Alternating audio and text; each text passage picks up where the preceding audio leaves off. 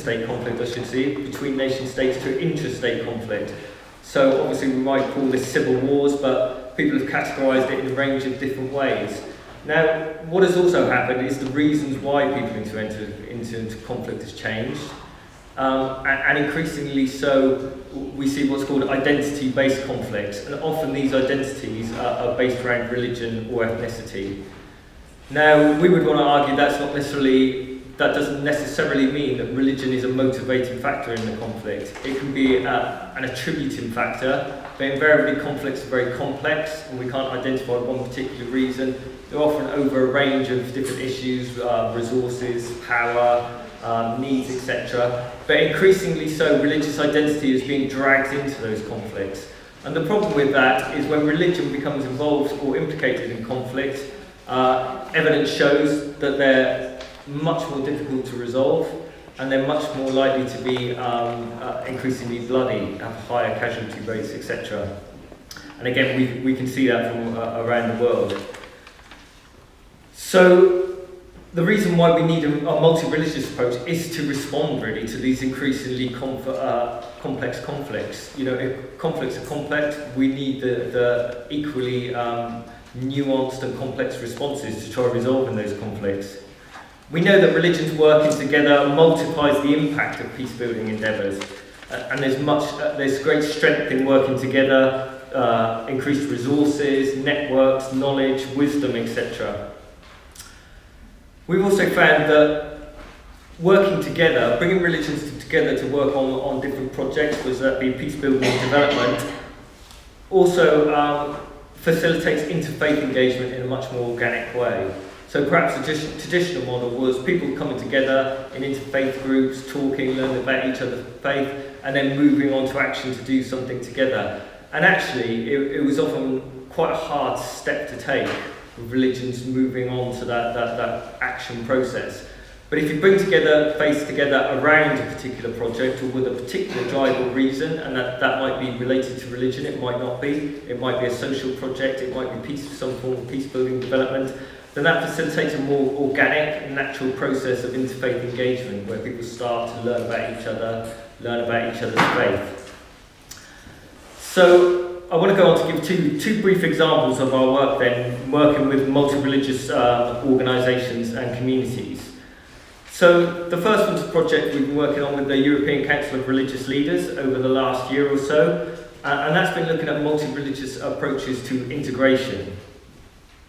So significant influx of migrants obviously into Europe, but throughout the world, can put significant strains on community cohesion. The evidence is there, it leads to conflict, it can lead to stress for obviously the migrants, but also the host communities. And very evidently, it is one of the most pressing issues of our time. So we identified a range of projects around Europe, 5 different projects actually, one in the UK, Italy, Sweden, Germany and Poland, where different religious communities have come together to work to help address the problems both migrants face, but also the host communities face. And we looked very particularly, it was a comparative study looking at projects where one religious organisational group was handling integration processes compared to a group of religions coming together and becoming involved in integration. And actually what we found was there was a significant range of benefits to that multi-religious approach. So things like traditionally religion has been seen, certainly in Europe, as actually a barrier to integration, believe it or not. If people come to religious communities or religious ethnic communities within a country, they tend to get embedded within that religious ethnic community and don't make the kind of networks and social connections which will help them integrate into the community. A multi-religious approach helped overcome that. You know, we saw significant evidence where the coming together of different religions, the help from different religious communities helped bridge those barriers to increase social networks, employability, etc. Also helped improve the quality of integration services, so things like language, cultural awareness, trauma healing, spiritual support. Again, that multi-religious network, it helped improve that. There's a whole list of potential benefits. I'm just going to name a few. Breakdown of negative stereotypes and counteracting negative narratives about about migrants, but also about host communities, and actually meeting each other, humanising each other, breaking down those negative stereotypes, wouldn't necessarily have been done if migrants come into their own religious community and stay within that.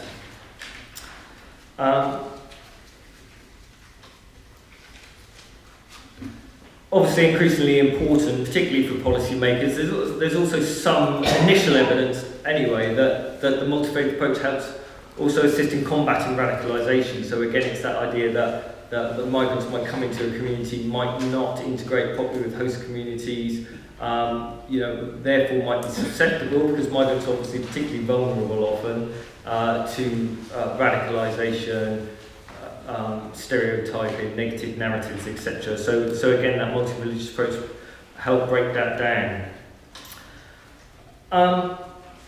So that was our work actually that went forward to the G20 last year in Frankfurt, our policy as a result of that. And increasingly so, policymakers are recognising and acknowledging. I was at a meeting last week in Brighton actually, where you had UN representatives, our own Department for International Development, the German government, the Swiss government, and they'd all come to the UK specifically to meet faith-based organisations. A lot of big faith-based organisations were there because they're increasingly saying we know it's imperative to engage with religious organisations. So a second example I want to give you is a project we've been supporting in Myanmar. This is a peace-building project that's been taking place in 3 different locations in Myanmar. In Mathila, in the central region, where there's been a significant rise in Buddhist nationalism, which has led to some of the problems obviously we've seen with the Rohingya. A project up in the north, in Kachin, where there's been an ethnic insurgency going on for some time, and also over in Rakhine, dealing with the problems between Buddhist-Muslim tensions there. And the project was specifically aimed at bringing together women of faith, and very particularly women of faith, from different religions to build women of faith networks and communities to help address many of the problems and violence that were going on in their communities. So what does a multi-religious approach bring here? Why not just bilateral engaging with Buddhist women or Muslim women? So again, the evidence that the multi-faith approach actually gave legitimacy to women within Burmese communities and societies that they wouldn't normally have. Often, particularly Muslim women, probably wouldn't be allowed to go to meetings, etc. But actually, the legitimacy of it being a religious organisation, a multi-faith meeting, actually meant that women were able to go along and participate, and they'd be given a huge opportunity to participate in the peace-building process because of their religious identity. Also gave peace builders who were working with these women access to families and communities. Hugely influential arenas that perhaps formal peace-building projects just wouldn't reach. It also provided avenues and mechanisms for action on gender and social equality, working directly with women's communities and groups. Interestingly, it acted as an early warning system, and again this was proven particularly effective, that the women were excellent indicators of when tensions were increasing in communities, and because they talked between each other across those religious community divides and lines where often people didn't meet. Although the Muslims and Buddhists, particularly in Rakhine, have lived together side by side, for decades, they rarely interacted and rarely talked. So this multi-religious group actually allowed for this communication and actually allowed for them to communicate when tensions were increasing in the communities.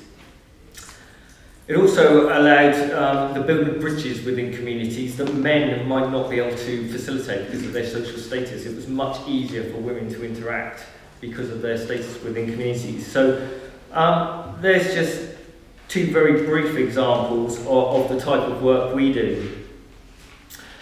So I want to end just by saying, I guess it's a caveat really, any type of religious peace building, including multi-religious peace building, is not straightforward.